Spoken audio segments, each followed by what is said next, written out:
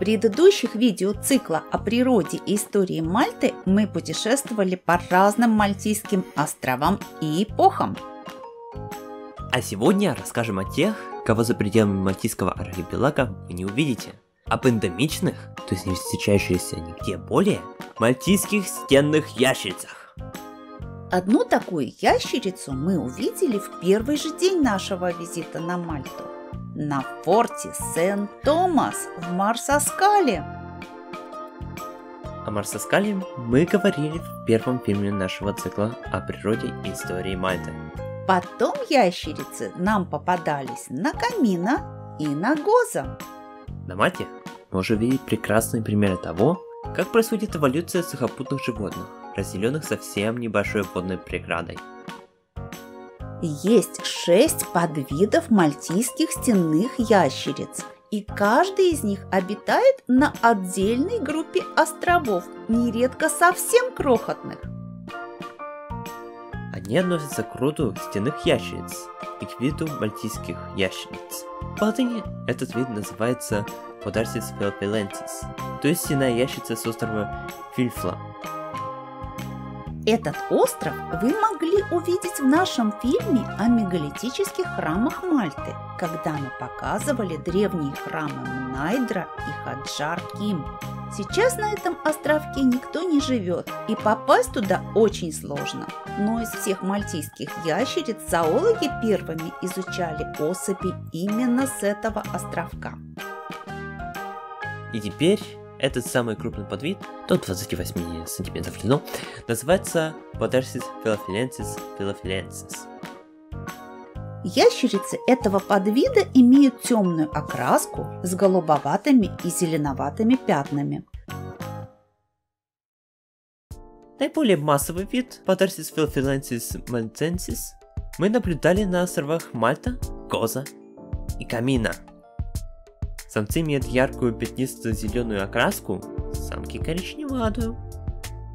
Самцы охраняют свой участок от других самцов. Спаривание происходит весной.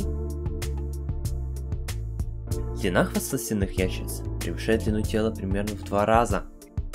Обратите внимание, что у ящерицы с Камина хвост длинный, а у ящерицы с Гоза короткий. Когда хищник настигает ящерицу, она может отбросить хвост. Это возможно благодаря анатомическому строению, когда определенные мышцы ломают особую кость. При этом кровеносные сосуды сразу смыкаются.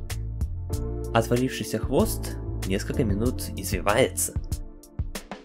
Пока внимание хищника занято хвостом, ящерица пытается убежать. Однако эта тактика требует больших затрат энергии, поскольку приводит к потере жировых запасов и необходимости выращивать новый хвост. Поэтому люди, которые держат ящериц в качестве домашних питомцев, предпочитают, чтобы ящерицы хвост не теряли. В редких случаях хвост обрывается лишь частично, но при этом вырастает новый. В результате получается двуххвостая ящерица.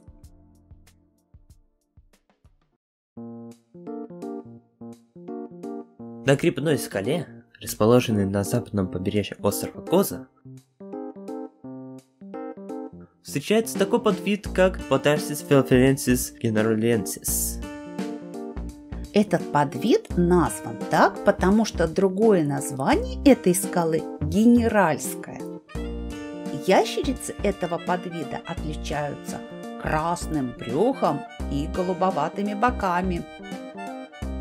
Еще один подвид с коричнево-серой окраской, черными пятнами и оранжевым брюхом был описан на островах Святого Павла, именуемых также Сильвунет. Этот подвид был назван Podarcis philophylensis киселбаки в честь зоолога Киселбаха. О том, почему острова названы именем Святого Павла, мы рассказывали в фильме об истории Мальты во времена римлян и вандалов. Подвид с названием Podarcis philophylensis laurentimurelli встречается на островах Линоза и Лампиона. Эти острова политически относятся к Италии, но с точки зрения фауны являются частью Мальтийского архипелага. Внешне ящерицы с этих двух островов больше походят на ящериц спильфла. Что подвид, пока без названия, обитает на острове Каменотта, о котором мы рассказывали в нашем фильме о каминах. Этот маленький островок часто посещают любители пляжного отдыха, и остатки их еды служат одним из источников пищи для местных ящериц. Да, обычно ящерицы питаются насекомыми, улитками, могут залезать на цветущие растения, чтобы срезать пыльцу, также питаются разными плодами. Сами ящерицы тоже являются пищей для некоторых хищников, например, птиц, таких как синий каменный дрозд. Считается, что к 2005 году ящерицы подвида Кизельбаки с островов Святого Павла вымерли. Вероятно, их уничтожили крысы. Но еще остаются надежды, что отдельные особи этих ящериц все же уцелели. На Мальте еще водятся ящерицы из семейства сынковых, вида ящерицы халцит, но они не обитают на тех же участках, что и мальтийские стенные ящерицы. Законодательство Мальты защищает ящериц. Их пленение или убийство преследуется по закону. Наверное, именно поэтому нам удалось увидеть и даже снять на Мальте так много ящериц.